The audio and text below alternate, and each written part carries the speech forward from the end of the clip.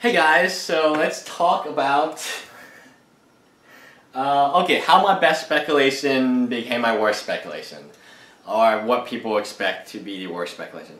So my best speculation, again, I ordered the large majority of this speculation from TCG Player, Magical Plays, Strike Zone Online. I think I even ordered a few from Dave and Adams in like a package, whatever. But anyway, I have all the receipts, I have all of that fun stuff, invoices, all that good stuff. My best speculation that I'm most proud of, so isn't the Elspeth, it's not the Voice, it's not the Archangel, it's not any of the Olivia. There's a lot of good ones. Caverns did pretty well, Silver Blade Paladin, Sagara. That's a pretty good ones, but the one I'm actually proud of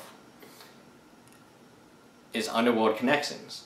That was a card that was at 8 cents, and I purchased so many of them that for a Christmas gift I just got so sick and tired of like trading and shipping. I mean, they were trading extremely well because they went up from 8 cents to $2.99, and at $2.99 people want a playset, so then you can trade them in for something that's $12 or $10, and that's what I did. I traded it in for Shocklands, like straight up a playset for a Shockland. I kept doing this for everyone, and then eventually when there was no one left to trade and locally, I went online and I did something similar to that, and I had a lot of Shocklands. I actually, what was it? No, it wasn't Shocklands. It was was it Tamios? Anyway, it was one of the cards I collect a lot of online. So locally, I collected Shocklands because that was easy. Online, you have more ability to collect harder to find cards. So that happened, and I had a lot of them. When I mean a lot, I meant like, stacks. I don't know if the video is on this channel or my old channel. I feel like it's on this channel because that happened after Elspeth. And yeah, so then we got to Mana Bloom. Mana Bloom, unlike some people, some YouTubers who, whatever, I purchased for 13 cents. That's what I purchased most of my Mana Blooms from, because I ordered them from the same place. And I got a package of Mana Blooms, and eventually Mana Bloom went on buy list for 30 cents. So you can make 17 cents in Mana Bloom. I obviously was like, okay, well, that's not really what I'm looking for, because at that time, remember, this just happened, the Underworld Connections went from 8 cents to $2.99, and I was just feeding on Shocklands for like ever.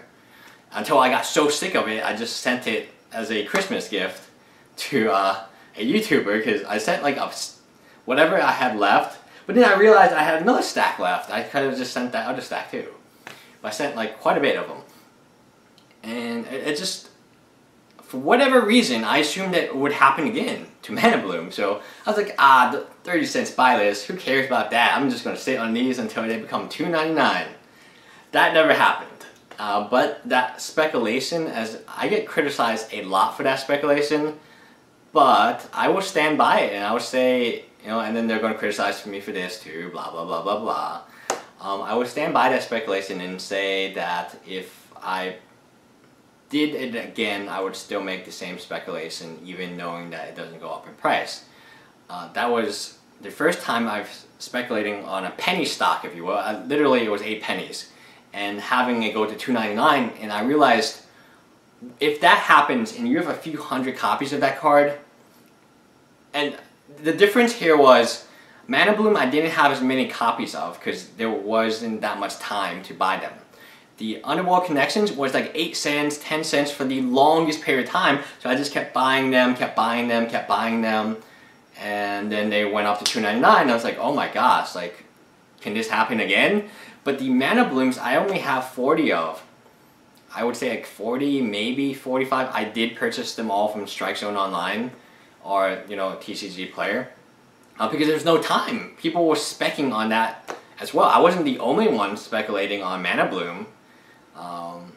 So I didn't have time to pick them up. They went up. Once they went above 20 cents, I didn't buy any more of them. Like above like 20, 25 cents, I didn't buy them at all.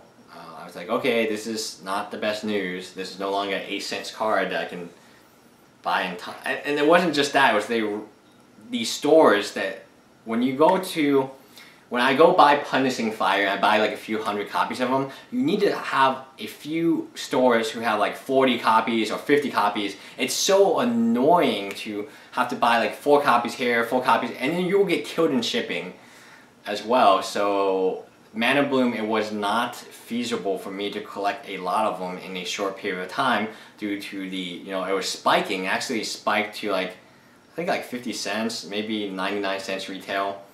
And as opposed to Underworld Connections, which honestly just sat there at, I mean, I think weeks upon weeks at like 8 cents or 10 cents. And I was able to accumulate quite a bit of them. And when that happened, I was like, well, this is going to happen again. And it didn't. So yeah, I don't know. I don't feel like it was a bad speculation at the time given the information I knew. And honestly, I didn't go that deep. I would have gone extremely deep into it if I had the opportunity. So I'll just go say that right now. Bye guys!